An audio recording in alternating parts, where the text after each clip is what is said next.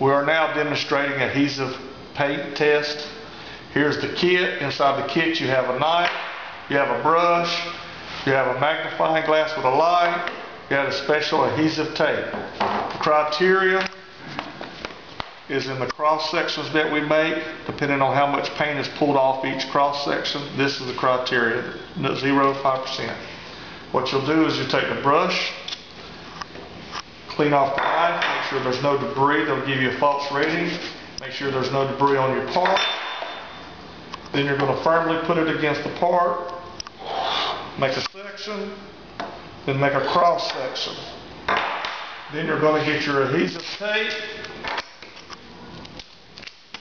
You're going to put over top of the cross section,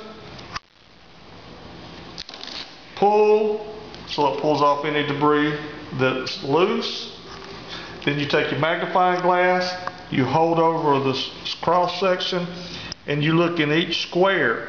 Depending on how much paint is pulled off of inside each square determines the percentage, if you can see that. Okay. Then I'll look over here at the book, and I'm saying 5%. And then that concludes the test.